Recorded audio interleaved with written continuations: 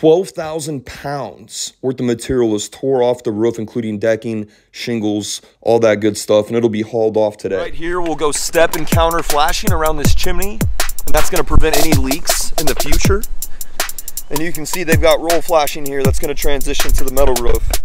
So here you have your decking, belt, ice and water all the way down the valley.